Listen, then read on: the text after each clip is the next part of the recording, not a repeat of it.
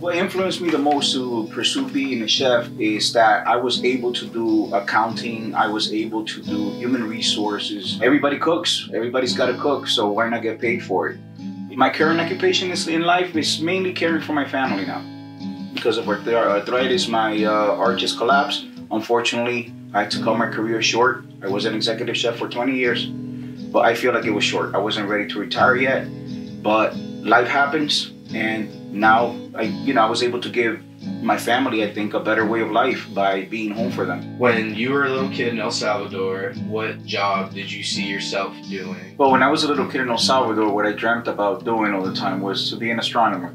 I always looked up at the stars, always fascinated by space and what was out there. Life before the Civil War started in El Salvador, it was very nice. Well, I lived right in the capital, San Salvador, El Salvador, in a small neighborhood called Soyapango. And it was the kind of neighborhood where if you got hungry, you just knocked on the neighbor's door and, asked them for something to eat. And they would be more than glad to fix you up something. It was very safe, it was innocent, everybody knew each other in the neighborhood.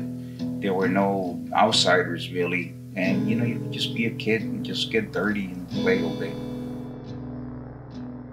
October 15th, 1979, El Salvador.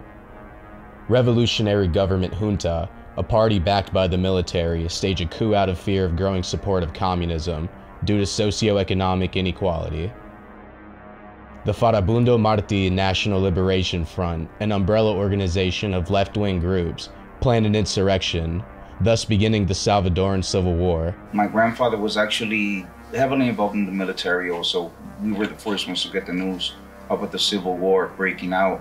It mostly started with the students. The universities will start having their protests, and then you would see more soldier activity even getting down to the elementary schools, where you would once just play, now you couldn't because there would be a truck full of soldiers rolling by. A lot of our friends started getting pretty much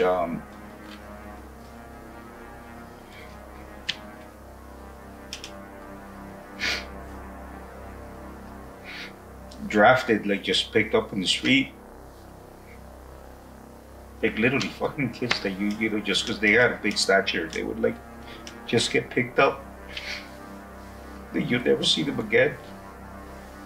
You hear it's like their mother like screaming, running behind the truck, or even the dad, and just get shot. Your friends just coming up missing. Kindergarten in the school, when they came and they started drafting the kids in 7th and 8th grade. And one of the teachers who had a student, honor roll student, trying to intervene so they wouldn't take him. And this was the guerrilla. And they just shot him in the forehead and took the student anyway. Shortly afterwards, the military came in, and it was 5 guerrillas that were doing the drafting, and they shot them, they killed them. Then what they did is, our school was based like in a 3-level, but sort of like a stadium. They laid the 5 bodies in the middle of the playground, and then they had the whole school march around them, and they made sure that you opened your eyes and you saw them so you could see the consequences of what it would be if you wanted to become a guerrilla.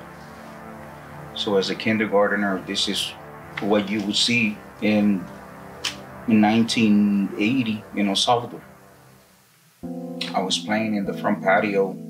We got 3 soldiers coming up to my grandmother and to let her know that my grandfather had been murdered. He was already retired from the military.